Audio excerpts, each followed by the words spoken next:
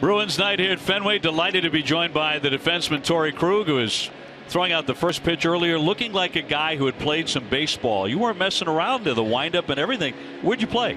I just played Little League growing up, and honestly, it's one of my favorite sports. So, it was a pleasure being out there and just being here, and obviously seeing the view that you guys have. It's unbelievable. Not too shabby. We like it. A little nervous? I was. It's a different crowd, and I'm used to being in front of the fans of the TD Garden, but at the greatest ballpark in America, it's pretty intimidating out there.